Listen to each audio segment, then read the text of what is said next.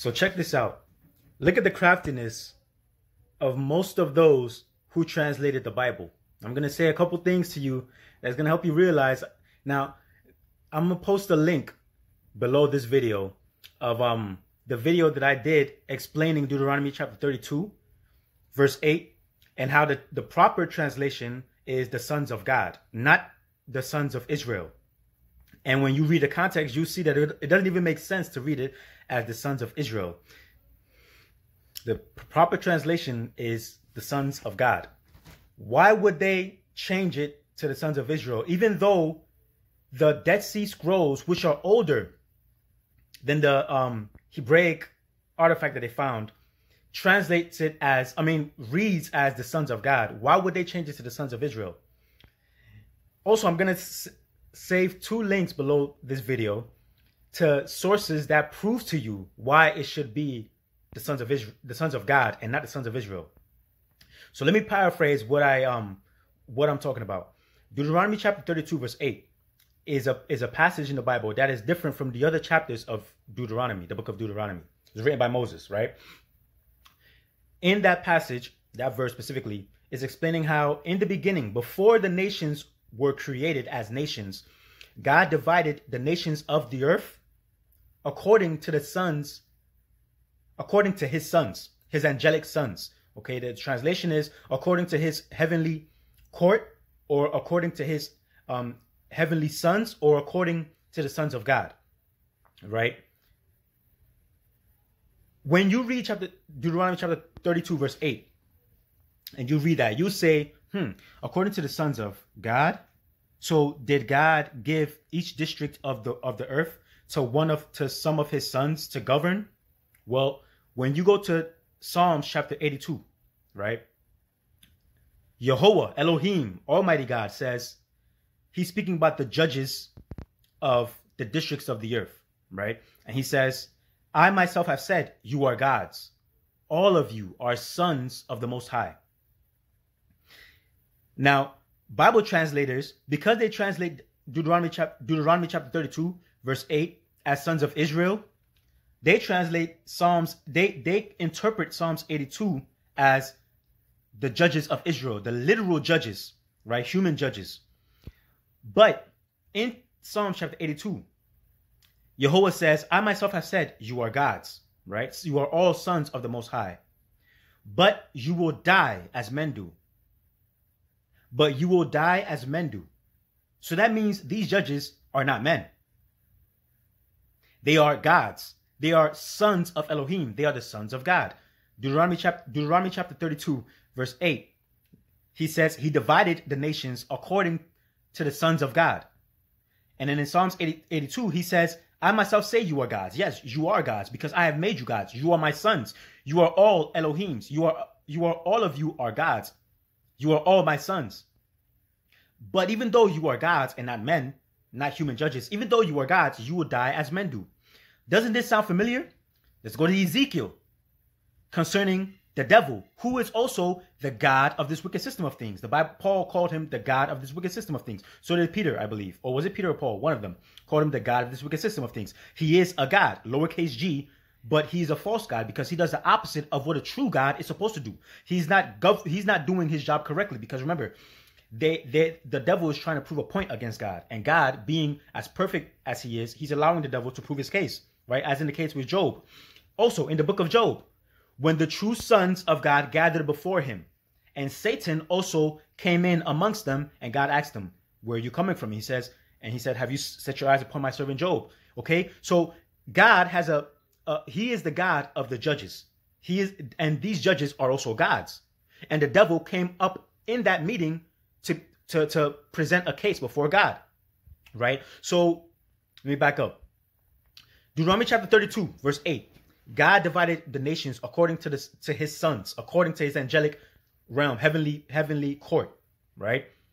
That's the same court that he held at the time of Job, and the devil came in because the devil is also a god, and God has given him the kingdoms of the world, which is why the devil was able to offer the kingdoms of the world to Christ when he came down, okay? That tells you something about who Christ really is in application to God. But also, if you remember, during the time of the King Ahab. King Ahab, God called a meeting where his sons came, angelic sons, not human sons, obviously, his angelic sons, and God said, who will fool Ahab? One spirit came to him, mentioned one. Another spirit came to him and says, this is what I'll do. And then God said, go ahead and do it, and you'll be successful. God holds meetings with his angelic court, with his heavenly court, with his sons. They are sons of God, in the sense of the word that they are actually literal sons of God. But I'm gonna tell you something extra though. So Deuteronomy chapter 32, verse 8. I'm going off the top of my head. Deuteronomy chapter 32, verse 8. God divides the nations of the world according to his angelic heavenly court. Psalms 82, God says, you are all sons of the Most High. They are judges, right? They judge the earth. You are all sons of the Most High. Christ says, some of us will come and rule with him as kings, priests, and judges over the earth. But they will judge even angels. So these 144,000 will be in a position higher than the angels, right? So the judges are actually angelic beings, okay? So Psalms 82, God says, you are all sons of the Most High. I myself say you are gods, sons of the Most High, but you will die as men do. Okay, they are angelic beings, but they will die as men do. Okay. Now, doesn't that remind you of Ezekiel, the devil? He said, God says, you said in your heart, speaking of the devil, you said in your heart that you will climb to the top of Mount Zaphon, right? To above the judges, above the other gods, above the other angels, and you will try to make yourself like God. You will try to be God over the other angels. But yet God will send you down to the valley of death, and you will die as men do.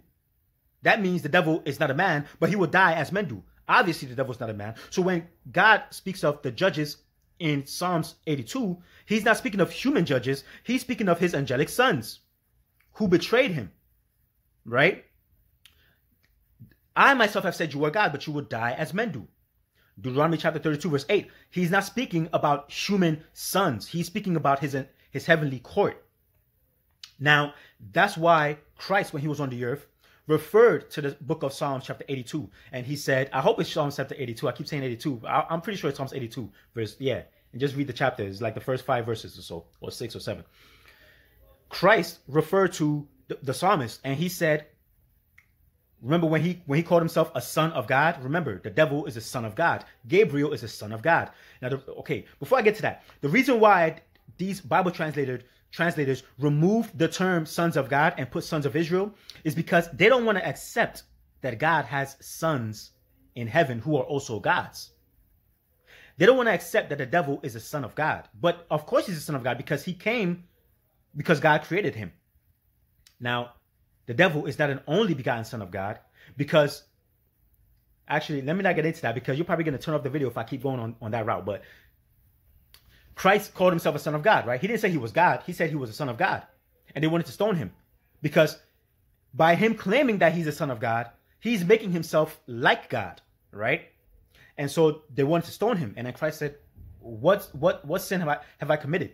And then the Pharisees said, you, although a mere human, claim to be a God. They didn't say you claim to be God. They say you claim to be a God. And Christ said he is a God, right? He said he's a son of God. So neither Christ nor the Pharisees thought of him as God, but they thought of him as a God. Christ said, I am a son of God. So they interpreted him to be like God.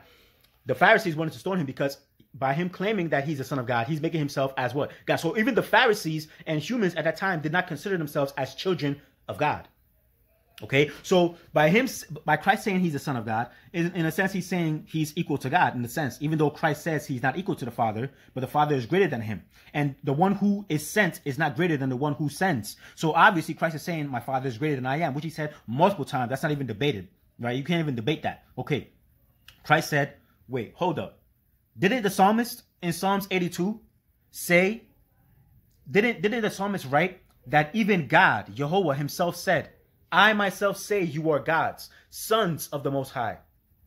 So if God is calling his sons as gods, and I am a son of God, am I not also a God? So what sin are you trying to stone me for? If the devil was to call himself a God, you can't say he's lying.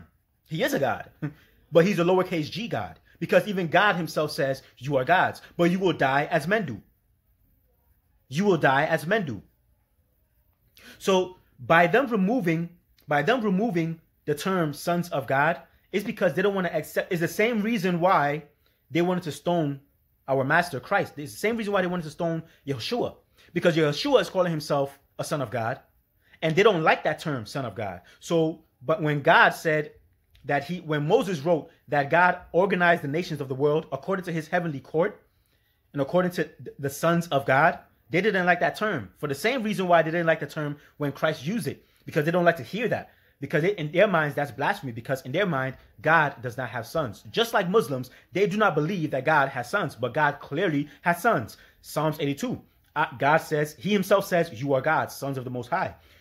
Paul or Peter, one of them, wrote that the devil is the god of this wicked system of things. Now, God gave the kingdoms of the world to his sons, right? One angel is the god of this realm, or the prince of this realm, like Africa, maybe a portion of Africa. Another one will be like a portion of South Africa, perhaps. Another one will be like a portion of, I don't know, Asia, India, whatever. Each nation has their gods. But Israel's God is God. Israel's God is Yehowah. And the one who stands in behalf of Israel is Michael, the archangel. And there can only be one archangel. You can't have multiple archangels, because that would defeat the purpose of the word arch. You can't have multiple the best angels. It's like saying there are multiple almighty gods. It defeats the purpose of the word almighty. You can't have multiple almighty gods. There's only one almighty. But there are other gods, and out of those other gods, Yehowah, Elohim, is the almighty over all those other gods. He is the God of gods. That is a title that he shares with no one. But King of Kings, he shares with even a Babylonian pagan king, Nebuchadnezzar. Lord of Lords, he shares with a pagan king. But God of gods, he shares that title with no one else. Even Christ is called King of Kings and Lord of Lords and Prince of Peace. Now, you remember when Daniel, in the book of Daniel, he said a prayer, and an angel was coming to give him a message. Daniel was in the land of Persia. Okay, at this point in time, he was no longer in Babylon. He was now in the district of Persia under the king Cyrus. He said a prayer to God, and God sent an angel to come and deliver a message to Daniel.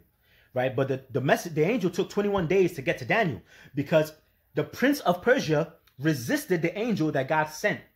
Now, this prince of Persia obviously is an angel, because he resisted another angel. So obviously he's not a man, right? So again, Deuteronomy chapter 32, verse 8, when God divided the districts of the land according to the sons of God. So this prince of Persia is a son of God. He's an angel. He's an angelic being. The devil doesn't have a district. The devil has the whole world as his district, because God has given the devil the kingdoms of the world to prove a point. But within those kingdoms of the world, there are different angelic beings who govern each district. For Persia, there is a prince of Persia. And because the angel was coming into Persia, he had to go past the angel that was governing Persia. And that angel resisted him for 21 days until Michael, the archangel, came and helped him, right? Basically sorted things out, and the angel was able to deliver the message to Daniel. So that's part of the reason why sometimes you may have a prayer and it will take a long time for your prayer to be answered, because even though God is God, he sits back. He's the OG. He sits back and he lets his sons take care of things. And Michael is the ultimate archangel, is an archangel that God sends to do everything. He is the archangel of God. He is the messenger of God. Archangel means messenger of God, or word of God. Any person who speaks God's message is a word of God. The Bible is a word of God because it has God's words in it. All prophets are words of God because they have God's word in them. Okay, so angels are God's words. So angel doesn't just mean like wings and seraphim and cherubim. No. Angel is anyone who comes in the name of Elohim. Anglos, messenger, word of Elohim. Angel, Anglos, Elohim, word of God. But the word of God is Michael.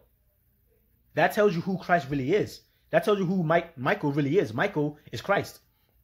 And I will make a video proving that. But I've seen certain videos that already shows that Michael is the archangel, and they definitely agree with that, right?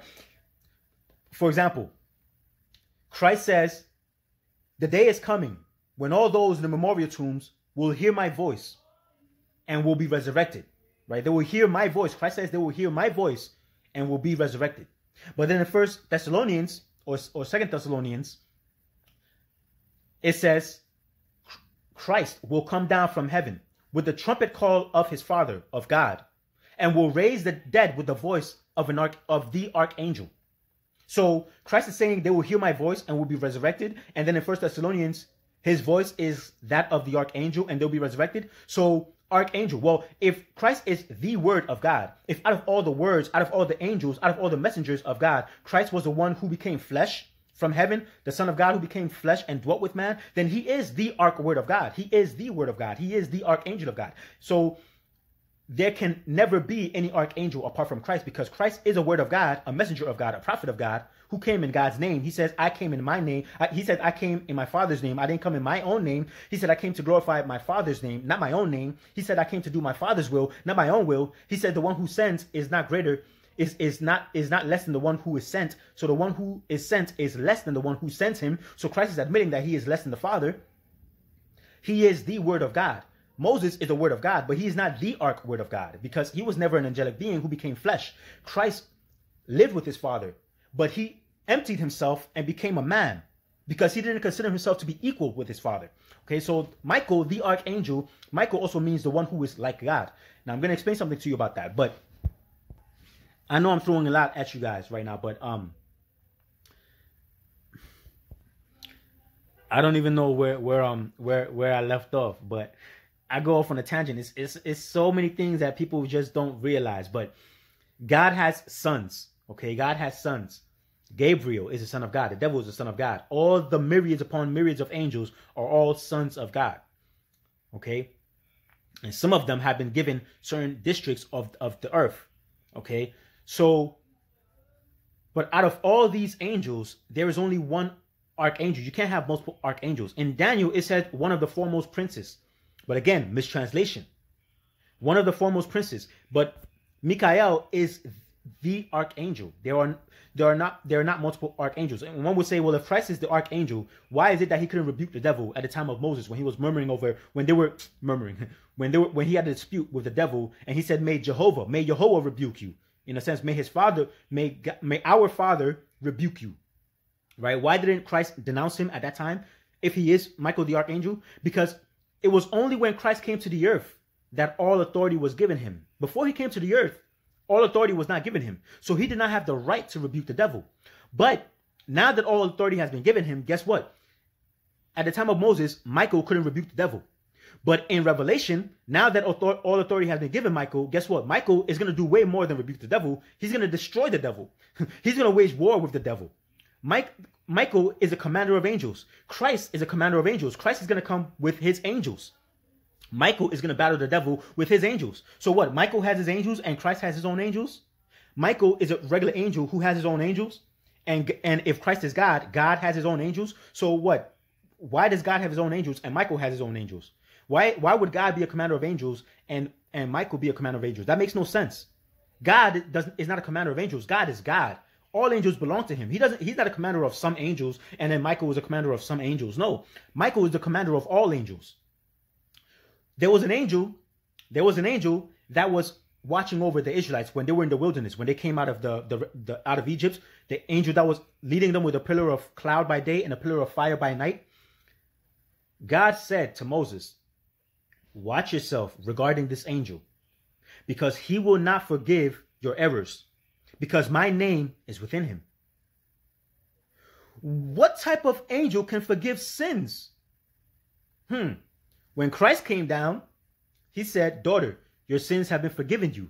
And they said, what type of man can forgive sins? And people who like to argue that Christ has to be God because he has the authority to forgive sins, well, then that angel who was watching over the Israelites has to be God too, because he has the authority to forgive sins. If that angel was to materialize himself and become a man, he can forgive sins. Excuse my girlfriend in the background.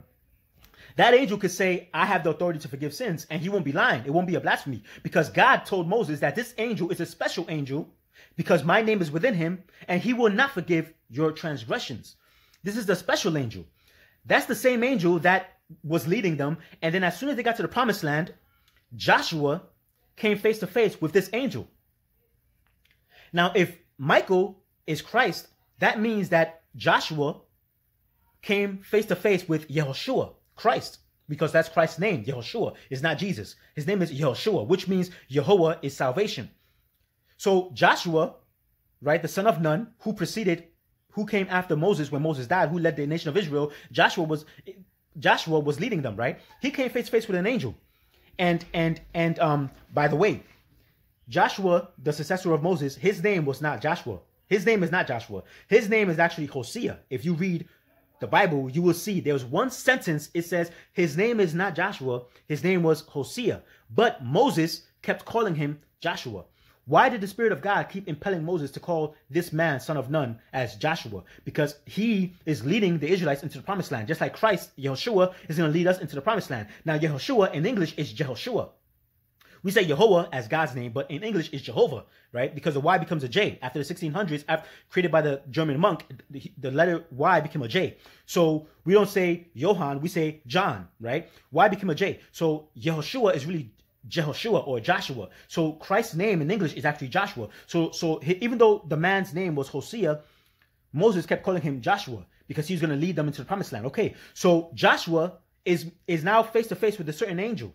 And what is that angel's name? Michael. But what is Michael's other name? Joshua. Because Michael is Christ. If Michael is Christ, then Joshua is meeting face to face with Joshua. So now Joshua meets this angel and he says, "Are you with us or against us?" And then the angel said, "Neither, but I am the commander of God's angels in heaven." So obviously this is Michael, because we know Michael is the commander of God's angels. Based on Daniel and based on the book of Revelation. You understand Daniel, you'll understand Revelation. Okay? So he said, "I am the commander of God's angels in heaven." This is the angel that was guiding the Israelites by pillar of fire by night and pillar of clouds by day.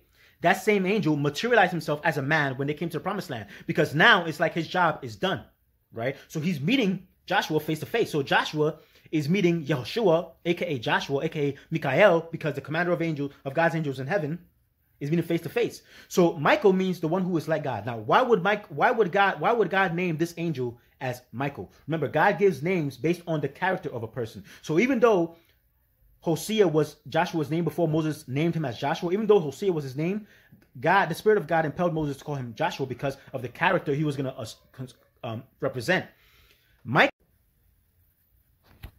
Yeah, the video ended. I don't know which part it ended on, but the video ended. But Michael, his real name is Michael. But when he came to the earth, God said he will be called Emmanuel. But Emmanuel is not really his name. Emmanuel just means with us is God. God is with us, okay? He would also be called Prince of Peace, but that's not his name. He will be called Joshua, which you say Jesus, but that's not his name, okay? Watch my video where it's titled Know God's true name based on the names of his people, right? And in that video, I explained to you why you should not be saying Jesus. In my other videos too, I explained that a little bit, but in that video, I really hit home with the point. So you probably like that video a little bit more. But God gives names based on the character of an individual, right? So Michael means the one who is like God. They say it is a question form or it could be a statement form. I see a deception in that. It is a statement form. The one who is like God. Now, even though, why would God name him that? Because he is the only one who is actually like God. Why? You see why, as I started off in the beginning of this audio or this video, that the Bible translators removed the term son of God, sons of God, and replaced it with sons of Israel. Man, so devious. But I see right through that. And you will too when you read it and meditate on it. Gabriel is the son of God. Satan, the devil, is the son of God, right? But Satan will die as men do. He's the son of God. He's the God of this wicked system of things. God has many sons in heaven. But Christ, or we could say Michael, but let's say Christ for the sake of those of you who might not believe that Michael is Christ. But when you come to realize that Christ is Michael, I wonder how you're going to feel about that. And remember, it doesn't diminish anyone's position to be called an angel. Okay, God can be his own angel if he sends himself on his own mission, because angel just means messenger of God himself. Okay, so God has many sons. Now, Michael is a son of God, right? But Christ is also called a son of God. But Christ has a unique phrase. He's called the only begotten Son of God. The only begotten Son of God. Why? If the Bible says that all things were made through Christ, then that means someone was making it, but through Christ. If the Bible says Christ is the firstborn Son of God, and God has other sons in heaven, that means, just bear with me. But I know your interpretation of the phrase only begotten Son and the phrase firstborn Son of God is different from how I interpret it. But please just hear me out. And I'm not oblivious to what you think it means. I agree with that term too. But you have to understand that many things in the Bible have two meanings. It's not just one. Just like prophecy, there's always twofold. Christ is the firstborn Son of God. Think of it literally, okay? Just think of it literally. Maybe you can't think that far. Think of it literally. God makes Christ first. If God makes Christ first, then he's the Son of God, right? But if the scripture says that if the scripture says that all things were made through Christ, then it means that after God made Christ, God made nothing else except through Christ. So no matter how many sons God has, none of them will be a begotten Son of God except for Christ, because Christ came from the very essence of God himself, and everything else came through the Son of God. So Adam is a son of God, but he's not a begotten son of God, because he came through the combination of the two. He came through the combination of both God and his son. God said, let us make man in our image. But God never said, let us make a first creation. God is alone, and he makes his first creation, Christ. And then through Christ, he teaches him how to do everything. So Christ is his firstborn, literally. So Christ is the arch messenger of God. If God is going to send anyone on an ultimate mission, it will be his very firstborn son. And since God himself cannot die, and Christ can die because he's a created being, if God is going to send someone to die, it will be his son, because he himself cannot die. So the scripture says God loved the world so much that he sent, not himself, because God himself cannot die. That would be blasphemy. Just like God himself cannot lie, God cannot die. But God loved the world so much that he sent his only begotten son to die for us. He didn't send himself. He sent his only begotten son. Why is Christ his only begotten son? Because he's the only one that God himself directly begot. And everybody else, the devils, Gabriel, came through the Son of God. All things were made through the Son, and for the Son, whether visible or invisible. So when Christ comes to the earth, his mission is not to glorify himself, because he knows there's one greater than himself. And when he goes to heaven, that one is his God and Father. And he says, you marvel at the wonderful things I'm doing right now. But when I go to heaven, my Father will show me greater works than these, will show me how to do greater works than these, so that you will marvel and say, wow, Christ is powerful, but his Father is a beast. Okay? And then when Christ goes to heaven, 1 Corinthians chapter 15, he will rule as king over the earth for 1,000 years, only for 1,000 years. And then he would hand back the throne and kingship back to his God and Father. So Christ is not God. Christ is Mikael, the one who is like God. If God makes Christ and no one else is made through the essence of God, by the essence of God except Christ, then Christ is special like no other created being in the universe. That's why Paul says he is the exact image of the Father. He is in the exact likeness of God. Okay? And God will command all the angels to do obeisance to his Son. They will worship his Son, but to the glory of Christ's God and Father. So even though they will be worshiping Christ, it will not be to the ignorance of the fact that God is there. It will be to the glory of the one who made him king and priest, right? So for example, have not the angels always worshiped God? The angels have always worshiped God, but they've never worshiped the Son. So why is it that God is commanding the angels to worship his Son? Don't you see that? Because this is something new. Because of what Christ has done. Remember, Christ was killed by the devil, by the influence of the devil. But the devil wanted to be worshipped. This is what the devil wants. So God is giving his son, his only begotten son, the exact thing that the devil wanted.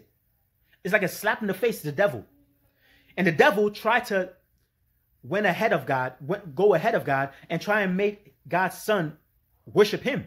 The devil tried to get the Son of God to worship him and say, if you bow down and worship me, I will give you all the kingdoms of the world. And then what did the Son of God say? He said, it is written, God alone you must worship, and to him alone you must render sacred service. So Christ worshipped his Father. He worships his Father. And if Christ is God, what type of temptation is that? That the devil is going to give God the kingdoms of the world, something that already everything belongs to God. You can't tempt God with anything, nor does God tempt anyone. God cannot be tempted, and the devil knows that. But the devil knows that Christ is not God. He knows who Christ is, and that's why the devil has tried to deceive you and blind you on who Christ really is, and show you the great relationship between the Father and the Son. Christ says, I and my Father are one. He doesn't mean they are the same, equal. He already said he's not equal to the Father. So in what sense does he mean that he is one with the Father? The man and the woman will become one. But the man is head of the wife. But they are one. Doesn't mean equality. It just means you work together. The wife will not do anything of her own initiative. She'll consult her husband. Christ does nothing of his own initiative. Only what he beholds the Father doing. Only what his Father commands him to do. But they work together. Christ said, Father, I pray that the congregation become one, just as you and I are one. Is Peter going to become Paul? Is Luke going to become Bartholomew? Is Matthew going to become John? No, but they're going to be one. In what sense? They're going to work together. There's going to be unity. There's going to be peace. There's not going to be rivalry like the world, like worldly people. There's going to be organization. There's going to be an organized, accomplishment of God's will. That's what sense Christ means when he says one. But when he goes back to heaven, again, when Christ goes back to heaven, before Christ came down, when every prophet saw God on the throne, it's only one entity on the throne. All of a sudden, when Christ dies and goes to heaven, now there's two entities. There's not three, so no Trinity. There's two entities now. Why? Because God has made his son king at his right-hand side, but only for 1,000 years. God is always there, but now when Stephen sees a vision, Christ is at the right-hand side of God. When Paul sees a vision, he was Saul, and then before he became Paul, he saw a vision, and then became Paul, he saw Christ at the right-hand side of God. So now there are two entities on the throne, not just one. You see? There are two entities on the throne, not just one. So Christ is at the right-hand side of God. But for how long? For 1,000 years. And then Christ would hand back the kingship to his God and Father, so that God will be everything to everyone. Christ is Michael, the archangel, and he is the only begotten Son of God in that sense of the word, that he is the only Son of God, even though God has many sons in heaven. Christ is the only one that God directly made from himself, and everything else came through Christ. Did God do this again before? Did God ever do this again? Yeah. When God made Adam, he made Adam by means of his son, right? He made Adam, and then through Adam, all other sons of God came into existence. God didn't make every single son like by himself. He made Adam, and then through Adam, he gave Adam the ability to create by means of a woman. He made his son the greater Adam, Christ. The Bible says Christ is the greater Adam. God made Christ, and then through Christ, he gave Christ the ability to create. But he didn't give Christ the ability to create by giving him a woman to give birth to, that will give birth to children. No, he gave Christ the ability to create things. So Christ is a God. Okay, and Adam is head of the earth. He's like the God of the earth, like head of the earth. And he has in subjection everything on the earth. But Christ has in subjection everything in the heavens. But because Adam lost his position as our father, now because through Adam all are dying, now through Christ all will be made alive. So now Christ has become our father, literally. Not father in the sense that God is our father. No, because even Christ said we have only one father. So in what sense is Christ our father? In the sense that Adam is our father, because Adam is our father. Abraham is also our father. My literal father is also my father, Benjamin, who my mother, Grace, my father, Benjamin, is my father. Adam is also my father. Abraham is also my father. Christ is my father in the sense that Adam was my father. And he will be my father eternally. Because if Adam never sinned, Adam will always be my father eternally. So that's why Paul said, so now Christ has become first in all things. He's not just the first creation in heaven by God. Now he is the first creation on earth in the sense that Adam was the first creation of man on earth, because Adam has lost his position as our father. So that now Christ is first in all things, and he is the firstborn from the dead as well, twofold. He's the firstborn from the dead as well, because he's the first one that actually died and has been resurrected and will never die again. He's the firstborn from the dead, but he is literally the only begotten Son of God. In what sense is he the only begotten Son of God if he's not literally the only begotten Son of God? And he's the firstborn Son of God. He is the angel that killed all the firstborns of Egypt. The Passover was Nisan 14. That was Nisan 14 in the time of Egypt, when they were freed from Egypt. That angel that came to kill all the firstborns of Egypt was Michael, the same angel that guided them by pillar of fire by night and cloud by day, and watched over them. And God said, Jehovah, not Christ. God said of Christ as an angel, he told Moses, be careful, watch yourself regarding this angel, because my name is in him, and he will not forgive your errors or your transgressions. So this angel, Michael, is the word of God, the archangel, because God does not speak on his own behalf. He sends people to speak for him. Because when he did it at one time, they said, no, let not God speak with us for fear that we may die. So God has always been sending people in his name. But out of all the people that God has sent in his name, Michael is the arch of them. If Christ is the word of God, then he has to be Christ. Then he has to be Michael. Because if Michael is the archangel, which according to the Bible he is, then how can you have Michael as the archangel, as the word of God, and then Christ as the word of God, but yet they're not the same? And then when Michael stands up in the book of Daniel, the Great Tribulation begins. Distress such as has never occurred in the world since the world's beginning. When Michael stands, and the phrase to stand up means to become king. Just like the phrase sit at my right hand side also means to become king. In Hebraic term, that's what it means. So Michael, the great prince, will stand up. Michael, the great prince, who stands in behalf of your people. He's the one who protects Israel. Again, Michael protected Israel. He led them through to the promised land. Michael stands up in the last days. That means to become king. And when he becomes king, the Great Tribulation begins. When Christ becomes king in Revelation, the Great Tribulation begins. Michael is the commander of angels. Christ is the commander of angels. God said that Christ is the one who is going to take care of the devil. But in Revelation, Michael is the one who takes care of the devil. He's the one with the keys. And then Christ says, when you hear the day is coming when many will hear my voice and will be resurrected. But yet, his voice, according to the book of Thessalonians, is the voice of the archangel. So Christ is the archangel, which is why Christ keeps telling you that I did not come in my own name. I came in my Father's name. The Father is greater than I am. The Father will show me greater works than these so that you will be amazed. He says, Father, let not my will be done, but let your will be done. So he is a separate entity. He is Michael, the archangel. He has his own will. He would prefer not to die, but he submits to the will of his Father. Even though he is in the exact image of his Father, and he is in a sense like God himself, because no one else is like God except for the very first being that God created. But even though he is in the exact essence of his God and Father, Christ even calls God as his God and Father. That's not even just me saying it. The Bible says that Christ calls God as his God and Father, even when he's in heaven. According to the book of Revelation, Christ has a God and Father. Revelation chapter 1, verse 1. The revelation of Christ, which God gave him, that Christ gave to his angel, because Christ is a commander of angel. Michael is a commander of angel, so that angel belongs to him, because God created all angels through Christ, so that angel belongs to him. He's a commander of angels. The revelation from God, Elohim, the Almighty, which the revelation of Christ, which God, the Almighty, gave him, which Christ gave to his angel, and that angel gave to John. There are 4 characters introduced in John chapter 1. Where's the Holy Spirit in all of this? The Holy Spirit is God's active force.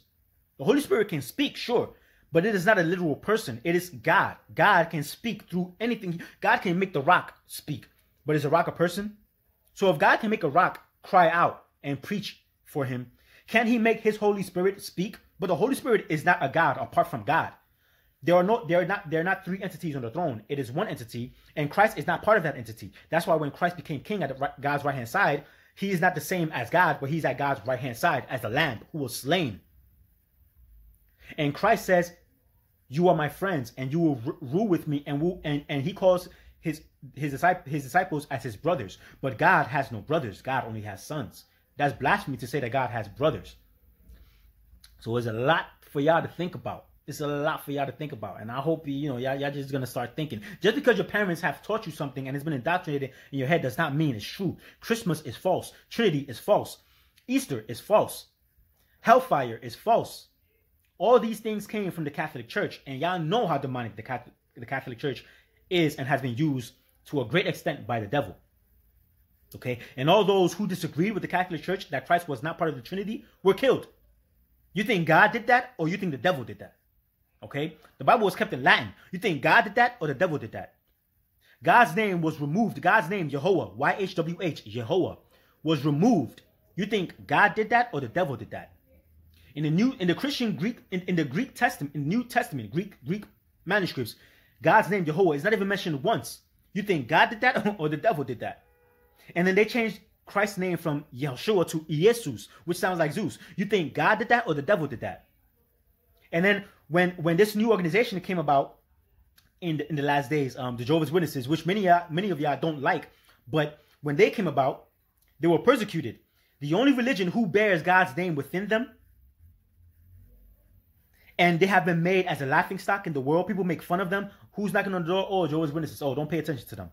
You think that's God denouncing their work, or the devil? You think when they teach that hellfire is false, you think that's the devil that wants you to think that God is wicked enough to torment people in hell, or you think that's something demonic? A lot for y'all to think about, but I'm gonna end here. I mean, that's like what, 40 minutes already? Yeah, I could talk all day, man. As y'all know, I love talking about God. But later, peace. So now imagine that all this time is passing where people are worshiping the Son and give no recognition to the Father. Christ said, "Father, I came to make your name known." What is his Father's name known? Do you even know it? Do you even know his Father's name? Or do you just know Jesus? The one whom you call Jesus is actually called Yehoshua, or Joshua in English, but you call him Jesus.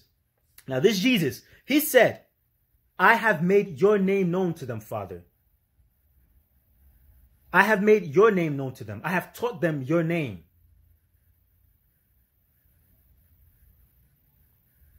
But yet, what name do you know? In Psalms 110 verse 1, it says, your Bible is going to translate it this way because they removed Christ's Father's name and put Lord. Right? And then in the New Testament, they never mention Christ's Father's name, but they mention Christ's name, but the Greek form of Christ's name, which is Jesus, which sounds like a pagan deity, Zeus. But in Psalms 110 verse 1, Yehowah, Elohim, the original Hebrew, the tetragrammaton is there, YHWH. It says, Yehowah said to my Lord. Who is the Lord? Christ. Who is Yehowah? Jehovah, Almighty. So Christ's Father is telling Christ. So the Father is telling his Son, Son, sit at my right hand until I place all your enemies at the sole of your feet. The Father is telling his Son, Son, sit at my right hand. Because of what you've done on the earth, I'm going to reward you with kingship. I'm going to reward you with honor, with worship. The Father's not going to worship the Son, no. But the Son worshiped the Father. Okay? Get that straight. And the angels are going to be worshiping the Son for 1,000 years, not forever. Because the Son, even though he is like God, he is not God. But the Son will be worshipped. But in Psalms 110 verse 1, it says, but your Bible translation won't say Yehowah. It will say, and the Lord said to my Lord. The Lord said to my Lord. Which Lord is which? That's why the devil made sure that God's name was removed from the Bible, so that whenever you see Lord, you just think of the Son. You would never think of the Father. And when the Son came down to the earth and glorified his Father's name and made his Father's name known, still you don't know the Father's name. Only you know Jesus. And Jesus isn't even his name. His name is Yehoshua. Now remember, God said about the angel, my name is in him, right? My name is in him. Name in Hebrew means character. So God is saying my character is in him. The very essence of who I am is within him. So be careful, because even though he is not me, he has the authority to either pardon your sins or not forgive your sins. And this one will not forgive your sins, because this one is like me. He is like God. He is like his father. This one isn't Gabriel. Okay? This one isn't the angel that when you try to worship, he says, no, don't do that. Be careful, because I'm not God. This angel is like, no, go ahead, worship me, because he is like me. Okay? And when he comes to the earth and dies in your behalf, this same angel that's guiding you through the wilderness, he will one day come to the earth and die for you. And he will pardon your sins, and he will teach you about me, because I myself cannot literally come down here, because I am God. And he will come down and die for you because he can die, and he trusts that I will resurrect him. But I myself cannot die. And then you will say, well, then didn't Christ say, tear down this temple and I will raise it up in 3 days? So you will say Christ resurrected himself, right? Well, and you say, well, but the Bible says that God resurrected Christ. But yet Christ said, tear this temple down and I'll raise it up in 3 days. So Christ must be God. Okay, first of all, look at your ignorance. Whenever Christ healed somebody, what did he say? He made it clear to them that they healed themselves by means of their faith. Is that a lie? He said, daughter, your faith has made you well. Your faith has made you well. He heals a leper. He says, go away in peace, because your faith has healed you. So in a sense, if a person dies and they have faith that they'll be resurrected by God, they resurrected themselves. They healed themselves from death by means of their faith. Christ is telling you that he is not equal to the Father. He is not the Father. He's telling you that the Father is greater than he is.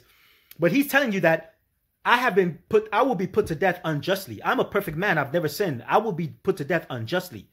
But I have so much faith in my Father that I know he will resurrect me. And because of my faith, in a sense, it is like I am raising myself from death.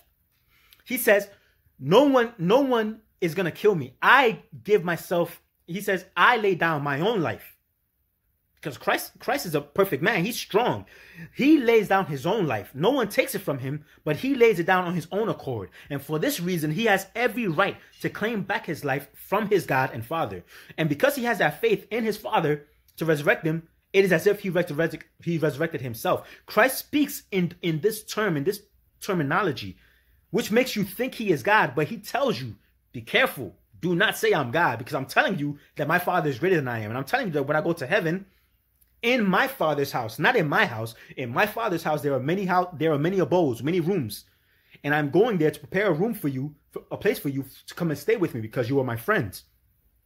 In his Father's house, not in his own house. Now, the other thing, whenever God says, man, should I even talk about this? Because it's going to take a while. No, I've made videos on that point. So if you don't find that video, maybe, but if God wants you to see that video, he'll direct your attention to that video. I have every confidence in that. But let me talk about this point, about that angel who is Christ, actually, who came to die in behalf of Israel. The same angel that was guiding Israel came to manifest himself in flesh and died for Israel, because he is the word of God, not the literal word of God. God has his own mouth. But he's a word of God in the sense that he speaks for God. In the beginning was the word. In the beginning of what? Genesis 1:1. In the beginning, God created. So in the beginning of creation, in the beginning was the word. The word was the very first creation of God. But God didn't create his own word. In the beginning was the word, and the word was with God. Christ is with his Father. And the word was with God. But John 1:1, it's like, and I've made videos on that also. But again, I want to talk about that angel. But John 1:1, oh my goodness. So the angel, he says, be careful with this angel, because my name is in him, right? Now, when Christ came, he came in his Father's name, Yehowah.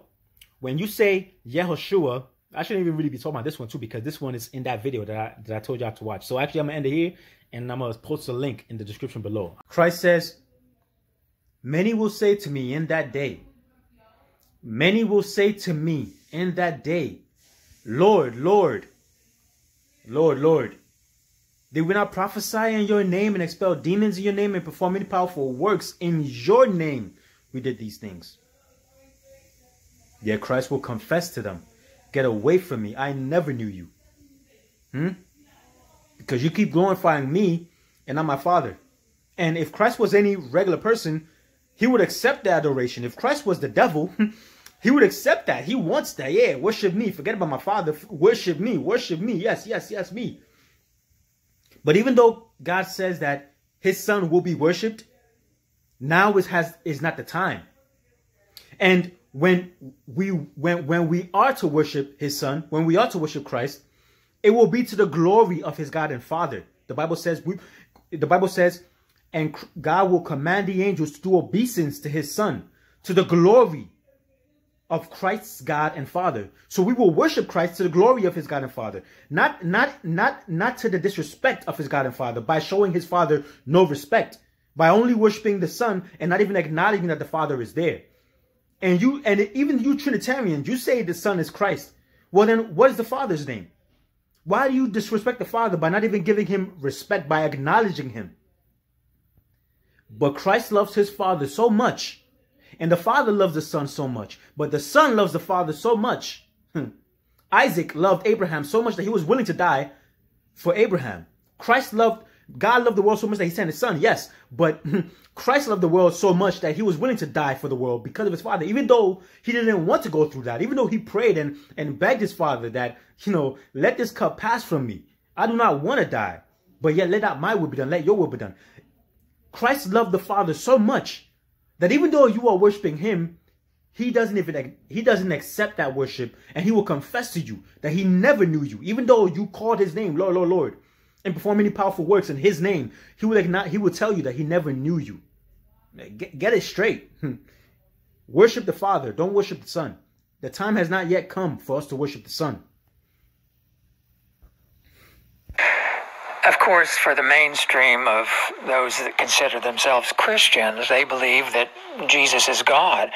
And in fact, some of the evangelicals say Jehovah's Witnesses are not Christian because they reject the deity of Christ. In other words, we don't believe in the Trinity, and for that reason, we're not Christian. But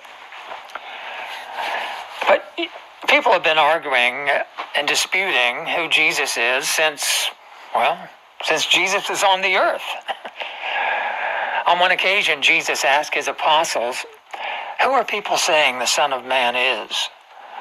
And they responded, "Well, some are saying that you're John the Baptist, and others are saying that you're Elijah, and others are saying you're Jeremiah or one of the other prophets." And then Jesus asked them, "Who, though, do you say I am?"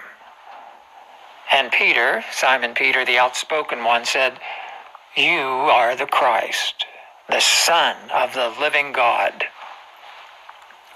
And it's interesting that Jesus responded to him and said, "Blessed you are, Simon, because flesh and blood did not reveal that to you, but my Father who's in the heavens did." Now, most people living then, the Jews, had heard of Jesus, and many of them saw him, and they heard him speak, and they saw him perform many miracles, and yet they refused to accept him as the Son of God, as the Christ. And Jesus explained that the reason they couldn't do that, the reason they couldn't listen to him, is because they didn't accept his Father. Things really haven't changed today, have they? The devil's still ruling the world, and he still has the power to twist the truth and blind our minds to the truth. But Jehovah has the power to open our minds to the truth. And if we want to know the truth, then Jehovah will open up our minds to grasp the truth. In the 8th chapter of Romans, Paul referred to Jesus as being the firstborn of many brothers. He was the first anointed destined to become immortal, to have life in himself. And there were other anointed persons, 144,000 ultimately, who will be like Christ in that sense, what it means to be the firstborn. Because throughout the scriptures, it refers to Jesus as being the firstborn or the only begotten, or as it says in Revelation 3:14, that he is the beginning of the creation by God. So Revelation 3:14, just bear with me for a second. Revelation 3:14. Now, when you go to your Bible, right, it may say he is the new creation. He's the new creation of God, or something like that. But when you look at the original Greek manuscript, here, like the lexicon, look on the left to the left of the screen, and in the middle you see the Greek, and then you see the Strong's interpretation, and then you see the original, right, on the extreme to the right. So when you read it here on the left, translated literally from Greek, says, to the angel of the church in Laodicea, right, the Amen, the faithful and the true witness, the beginning of the creation of God. The beginning of the creation of God. So whatever your translation says, they just put something extra there to make you think like Christ is not the first creation of God, but simply put, he is the beginning of the creation of God. And continue to the video. Because throughout the scriptures, it refers to Jesus as being the firstborn or the only begotten, or as it says in Revelation 3:14, that he is the beginning of the creation by God. But Trinitarians don't believe that Jesus was actually born or begotten. And they say that the reason he's called firstborn is because he is the most prominent. And they cite a couple of examples in the Old Testament where, for one thing, it was a very honored position to be the firstborn male because you got a double inheritance. And but there were a couple of exceptions where an individual who was not literally the firstborn received the accolades and the honors, privileges of being the firstborn. So they claim, well, this has to apply to Jesus because he wasn't really born. And God isn't really his father, as we understand it. He's not really a son. So, but that's really a very awkward way of saying that God is the most prominent. He's the firstborn. That only has meaning, being born, in relation to your peers, your brothers. And God has no peer or brothers. The Almighty God suffices to say that he has no equal. At any rate, the scripture I read does not say that God is the firstborn. I'll read that again. It says, but when he again brings his firstborn into the inhabited earth. So God has a firstborn. He's not firstborn. He possesses a firstborn son. When Jehovah brings him into the world for the second time, the second coming of Christ. And it's on that occasion that God commands the angels to bow before his firstborn. Now, if this firstborn were God, why would this be some kind of big deal? Haven't the angels always worshipped God? Sure, they've always worshipped God. But Paul was pointing out something different. He's saying that God is commanding the angels to worship someone other than himself. If you go to the book of Revelation, the 5th chapter, it's before Jesus is given the scroll with 7 seals to the Lamb. They say, you are worthy to open this scroll. And they confer upon him. It says, you're worthy, the one on the throne, God, and you are worthy of all the honor and all the blessing and all the glory. The reason being, because Jesus, the Lamb, was slaughtered. See, Jehovah has always possessed the glory and the honor, hasn't he? But if you go back to the 2nd chapter of Philippians, where Jesus emptied himself, came to be in fashion as a man, and then it says he humbled himself and became obedient as far as death. I read on, for this very reason, God exalted him to a superior position and gave him a name above every other name, so that in the name of Jesus, every knee will bend. Those in heaven, those under the earth, who haven't been resurrected yet, and every living creature will bend their knee to Jesus. not because he's God, but because God honored him and conferred upon him the blessing and the honor, because he gave his life. So back in that 5th chapter of Revelation, it mentions that these 24 elders bow and worship the one on the throne and the Lamb who is in the midst of the throne. So Jehovah confers this honor upon his Son, and Jehovah commands all creation to worship his Son. But at the end of Christ's 1,000-year reign, what does it say in 1 Corinthians 15, 24 through 28? It says that after he subjects everything, it says the Son himself will subject himself to God, that God may be all things to everyone. So Jehovah gives all this honor and power and privilege to Jesus. Jesus rules in the name of Jehovah, but after a certain time, when all things have been subjected to Christ, as if he were God, then Jesus hands back the power to Jehovah. And so it really tells us quite a bit about Jehovah's character, doesn't it? And back in the Garden of Eden, the devil said some terrible things about God. In fact, the word devil means slanderer. He slandered God. And he implied that God, doesn't trust his creation, that can't be trusted, and that God is a little bit paranoid maybe. He doesn't want to share too much. He doesn't want to give you all the knowledge because he doesn't know how you'll handle that. So here Jehovah gives Jesus everything. I'm going to let the phone ring. He slandered God. And he implied that God, doesn't trust his creation, that can't be trusted, and that God is a little bit paranoid maybe. He doesn't want to share too much. He doesn't want to give you all the knowledge because he doesn't know how you'll handle that.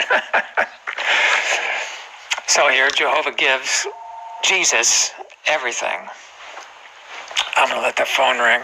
So here Jehovah gives Jesus everything. So here Jehovah gives Jesus everything. He slandered God. And he implied that God, doesn't trust his creation, that can't be trusted, and that God is a little bit paranoid maybe. He doesn't want to share too much. He doesn't want to give you all the knowledge because he doesn't know how you'll handle that. So here Jehovah gives Jesus everything. I'm going to let the phone ring. Christ was killed by the devil, by the influence of the devil. But the devil wanted to be worshipped. This is what the devil wants. So God is giving his Son, his only begotten Son, the exact thing that the devil wanted. It's like a slap in the face to the devil. He slandered God. And he implied that God, doesn't trust his creation, that can't be trusted, and that God is a little bit paranoid maybe. He doesn't want to share too much. He doesn't want to give you all the knowledge because he doesn't know how you'll handle that. So here Jehovah gives Jesus everything. I'm going to let the phone ring.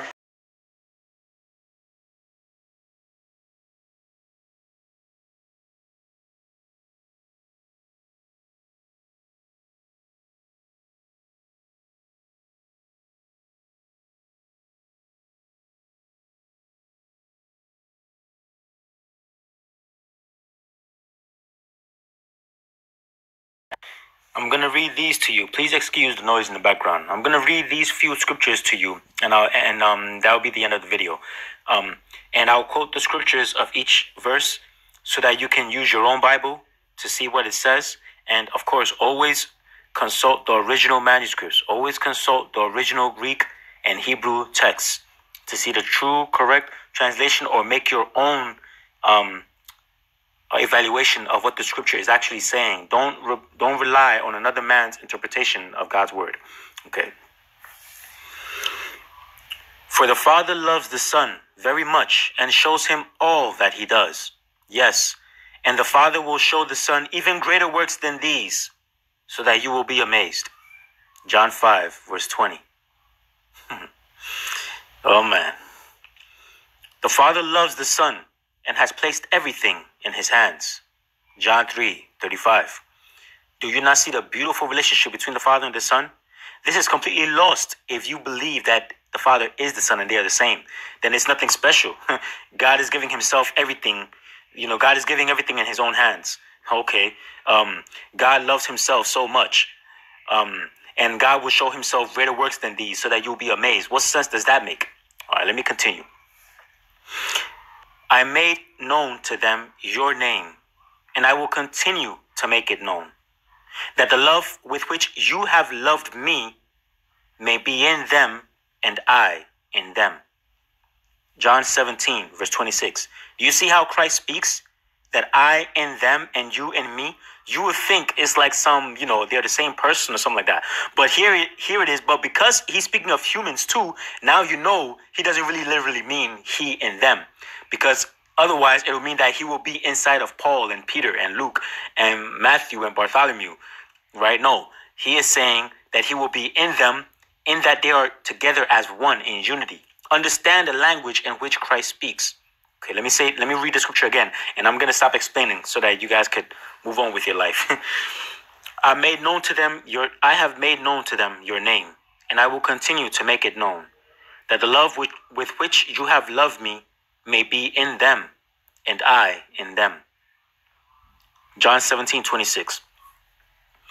I have manifested your name to the people whom you gave me out of the world. Whom you gave me out of the world. Yours they were, and you gave them to me, and they have kept your word. John 17, verse 6. I got to explain this one too. The word does not belong to Christ. These words come from his Father. But because God is not speaking for himself, but he's sending someone to speak in his name, whoever is speaking in his name is like his word. But Christ is the word of God. Moses was also a word of God. He came to speak in God's name. But, okay, let me keep it moving. In that day, you will know that I am in my Father, and you in me, and I in you. John 14, 20. Understand this language, please. In prayer to his Father, Christ prayed, I am praying not only for these disciples, but also for all who will ever believe in me through their message. I pray that they will all be one, just as you and I are one. As you are in me, Father, and I am in you. And may they be in us, so that the world will believe that you sent me. I have given them the glory that you gave me, so that they may be one, just as you and I are one. I am in them, and you are in me. May they experience such perfect unity that the world will know that you sent me, and that you love them as much as you love me. Father, I want these whom you have given me to be with me where I am. Then they can see all the glory that you gave me, because you loved me even before the world began. Oh, righteous Father, the world doesn't know you, but I do. And these disciples know you sent me. I have revealed you to them, and I will continue to do so. Then your love for me will be in them, and I will be in them. This is taken from John chapter 17. Oh man, how do people not see this? The precious relationship between the Father and the Son is lost when you think that the Father is the Son and the Son is the Father. No, they are separate, but this is the close relationship between the Father and the Son. John chapter 17 verse 8 says, For I have given them the words that you gave me, and they have received them, and they have come to know in truth that I came from you, and they have believed that you sent me. Now, who is this you that Christ keeps talking about? His name is Yehowah, but you don't even know his name. Oh, man. Anyway, let's continue.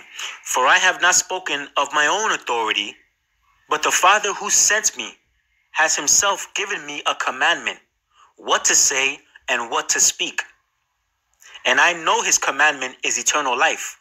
What I say, therefore, I say as the Father has told me. John 12, verse 49 and 50. Let me explain this a little bit. So because what God has told his Son to speak to us contains eternal life within it, those who listen to the word of Christ will have eternal life. Because that word does not come from Christ, but comes from his Father. So through Christ, we gain everlasting life. He is the way and the life and the truth. But that doesn't mean he is God. He is the ultimate messenger of God, but he's not God. He's telling you he's not God. He's telling you that there is someone who sent him, and that one is greater than he is. Let's keep it moving. I have revealed you to those whom you gave me out of the world. They were yours. You gave them to me, and they have obeyed your word. Now they know that everything you have given me comes from you. For I gave them the words that you gave me, and they accepted them.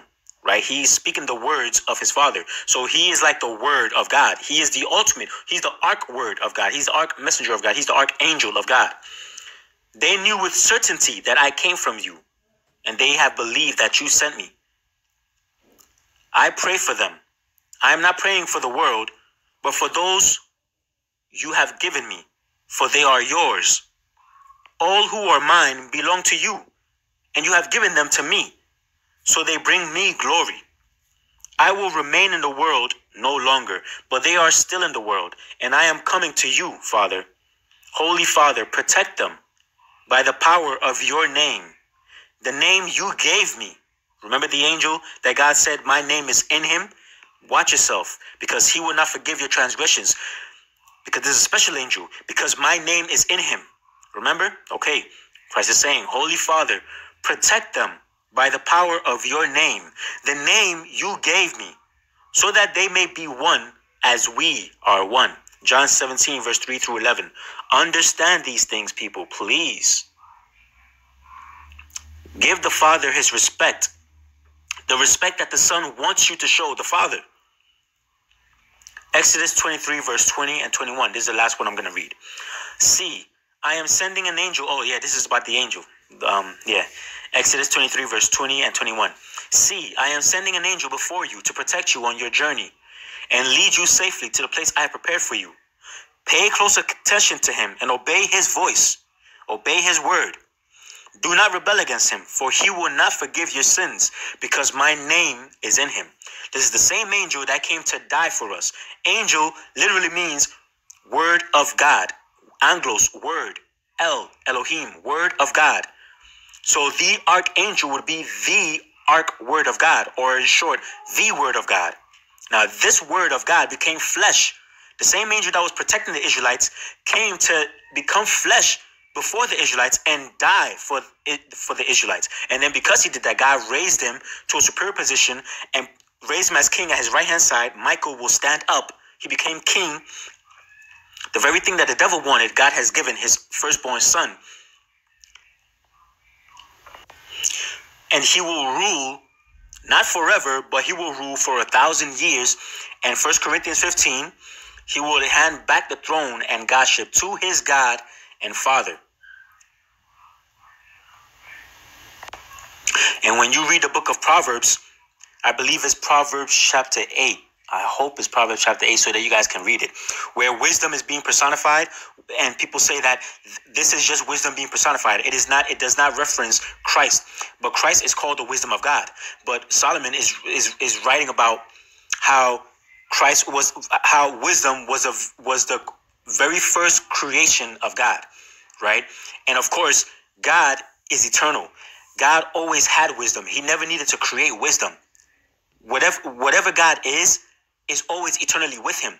God doesn't need to create something for him to have it. He already has it. So if God is saying he's creating wisdom at the beginning of his way, then this is some symbolism, this symbolic and since Christ is called the wisdom of God, literally he's saying God created Christ as the beginning of his way. Christ is the firstborn of all creation. Christ is the beginning of God's creation. Wisdom. Christ is the wisdom of God. So if God created wisdom at the beginning of his way, then he created Christ at the beginning of his way. And when you read it, that chapter, you see how the bond between wisdom and God, the relationship between wisdom and God, and how wisdom was the master worker of God, how Christ was the master worker of God. And how wisdom was there when God was creating the universe, and how he came to be beside his father as a master worker. And he was constantly happy beside his father. Day by day, he was glad to be beside his father because his father was using him to create everything. And everything was made through wisdom. Everything was made through Christ. Christ is the wisdom of God, as Paul said. And then in the end of the chapter, it says that, and wisdom was fond of the sons of men, of the sons of Israel. Michael was fond of the sons of Israel. Michael, wisdom, Christ was leading Israel. And then eventually, Michael, wisdom, Christ came and died and gave his life for the sons of Israel because he took interest in the sons of Israel. Like the ending of Proverbs chapter 8, I believe it's chapter 8 says. But wisdom is not God. God has wisdom. God does not need to create wisdom. God does not need to create his power. He already has his power. He already has his wisdom. So just like Christ is not the literal word of God, he's not the literal wisdom of God, but this is all expression. We know how symbolic the Bible is. People, wake up.